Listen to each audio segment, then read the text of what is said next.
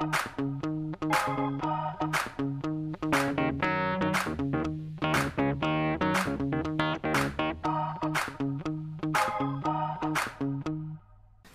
up YouTube, this is Prince with ATP 101, and in this video we're going to see if the iPhone 6 bends. So the iPhone 6 Plus, we've seen in videos and a lot of posts that it does bend. I don't know if it's because you put it in your pocket and its pants is too tight, you sit on it, or what it is, but it always bends right around these little weak points right here where the actual holes drilled into the metal.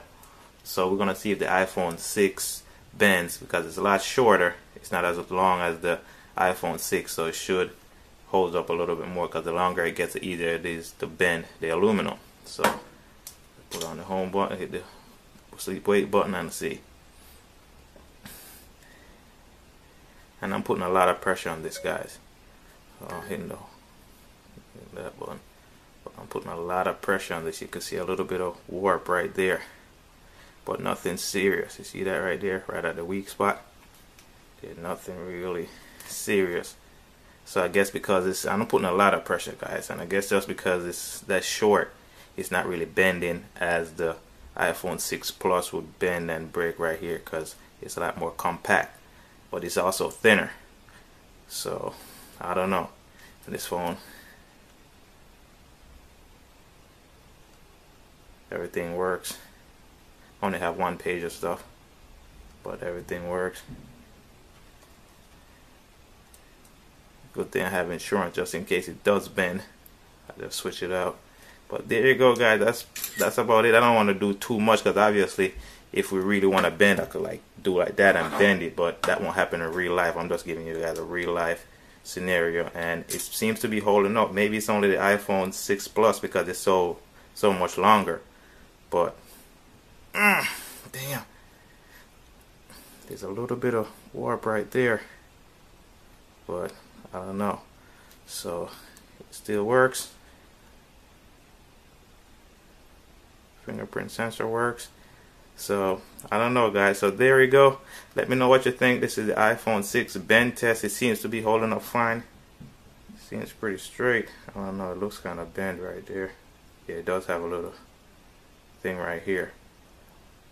So yeah, there you go, guys. It's Prince with ATP 101. Rate, comment, and tell me what you think. Just comment and tell me what you think. And yeah, peace. Thanks for watching.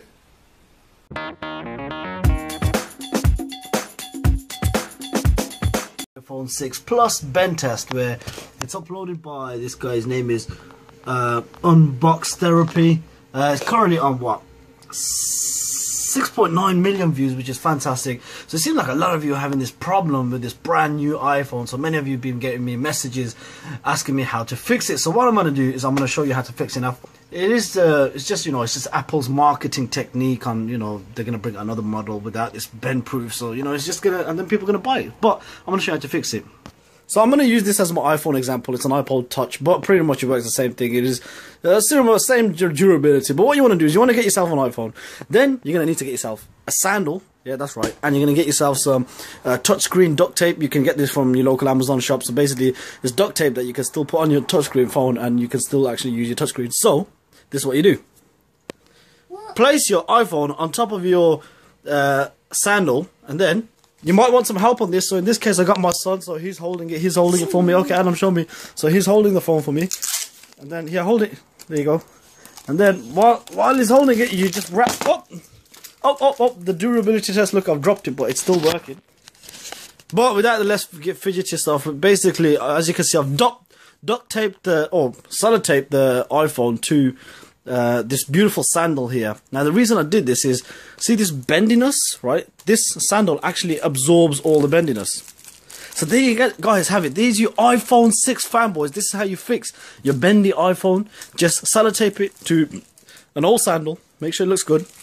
And this sandal will absorb all the bendiness. Or you can do what the rest of the world is doing and not give a damn about iPhone products. Chuck that crap of stuff away. And go get yourself an Android phone or possibly a Samsung. Anyways, guys.